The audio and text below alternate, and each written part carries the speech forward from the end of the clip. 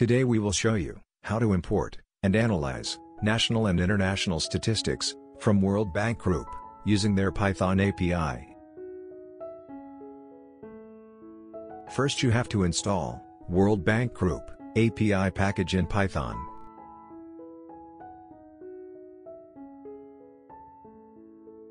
Now you can import and use World Bank API in your Python code.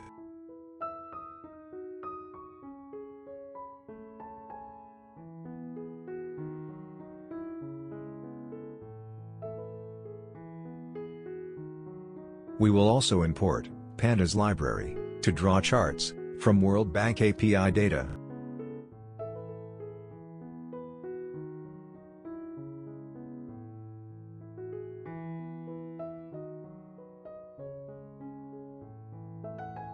We need indicator code and country code to import the data into Python using API.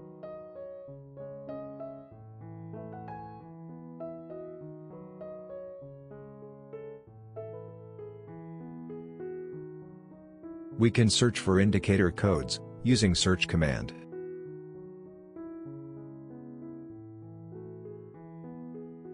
Let's search a code for population statistics.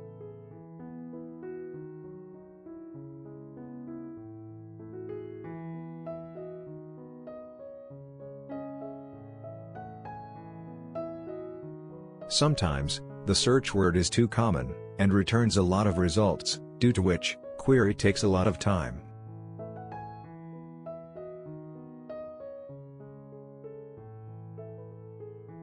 We can stop the query and modify our search term to narrow our search results.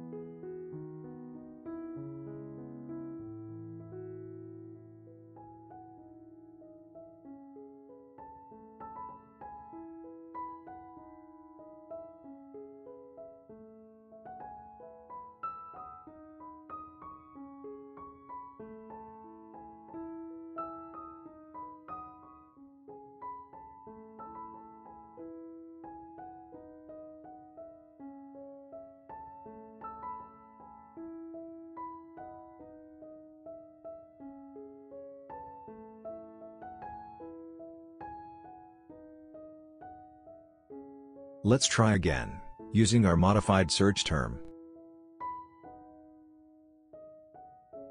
This is much better. Now we have fewer results to choose from. Let's select United States as our target country. Let's comment out the search codes for now, using #.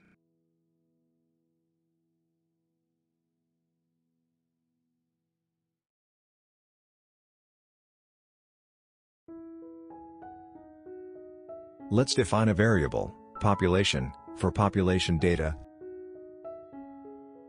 Let's print the population data and see the results.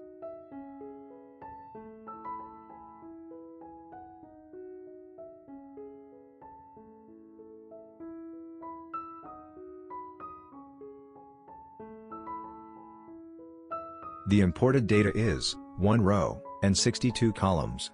We require all values in a single column.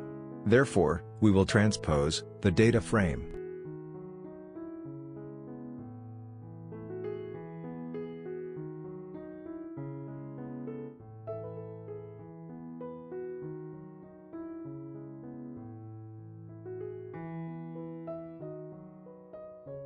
As you can see, the data frame is now transposed.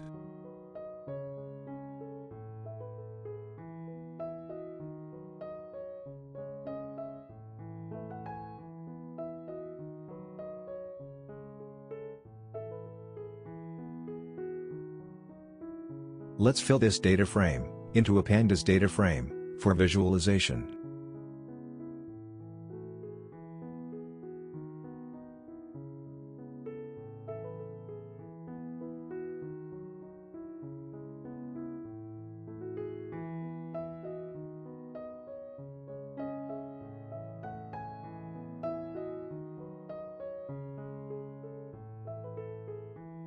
Let's print data from Pandas data frame for verification.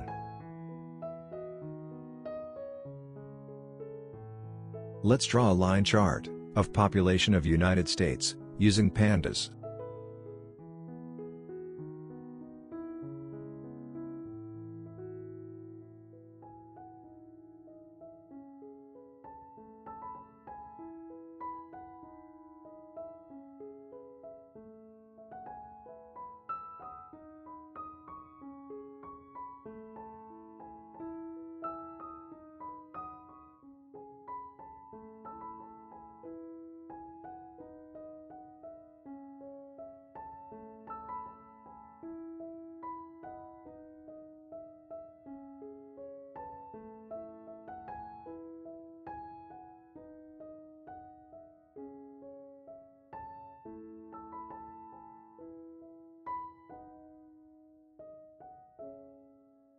We have now successfully imported data from World Bank into our Python code, and displayed the same on a chart, using World Bank API and Pandas.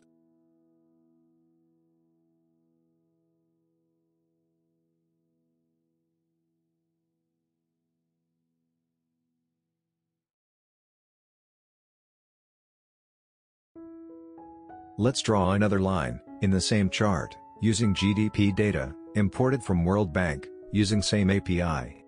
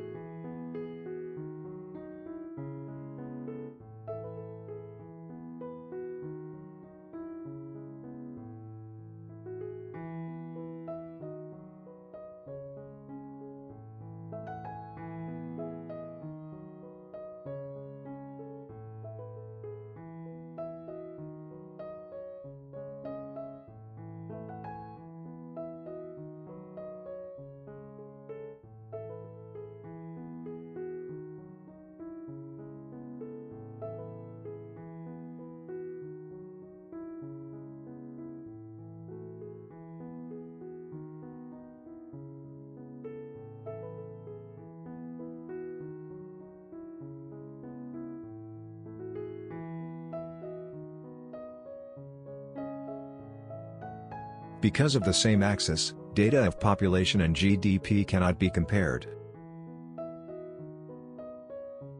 Let's shift the GDP data to a secondary y-axis for better comparison and analysis.